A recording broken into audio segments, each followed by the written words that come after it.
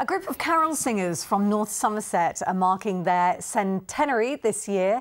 The Pill Owls were formed at the end of the First World War. It was to raise money for soldiers blinded by mustard gas, and they still support those who have lost their sight today. Well, they perform throughout December, and Sally Challoner is with them now. Sally.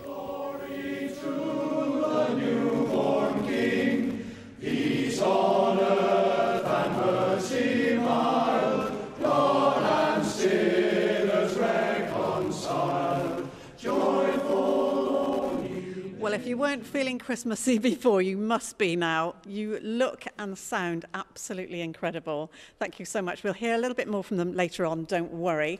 As you say, they started in 1919, and in the last 50 years alone, they've raised £300,000 for good causes.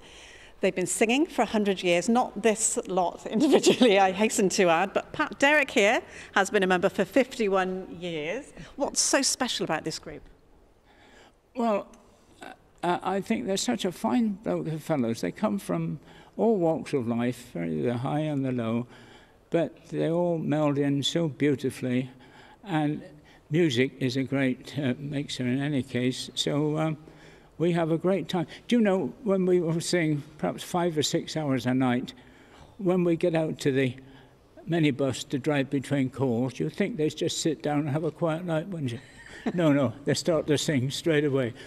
Music hall songs, war songs, you know, like that. They're a great bunch. Yeah, well, you sound lovely. Of course, they're not just on the small screen, but they've had a film made about them. Matt Jones, you've made that film. What was that about? Well, the film was really following the story. I think when one gets to hear about the story, it's full of intrigue, it's full of great anecdotes.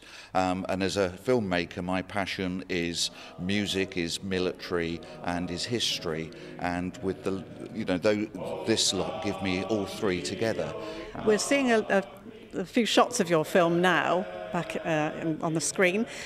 You followed them for about 6 weeks, didn't you? No, I followed them for 6 days, but it took 6 months to put everything together, all the ideas, and to book all the slots that we were going to film, and then following them for 6 days, and that's one huge pub crawl. They do it for 24 days every Christmas. I've heard about the hip flasks on the coach, actually.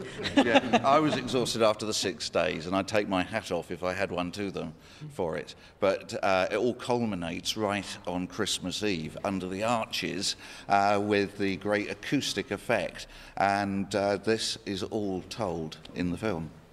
That's one not to miss, certainly. Well, we'll hear from you shortly. Just to say, they do about 80 to 90 of these gigs during December, singing about 12 carols a time. So that's 1,000 carols in December. Not bad. So let's hear one now. Take it away. Hark the herald angels sing, glory to the newborn King.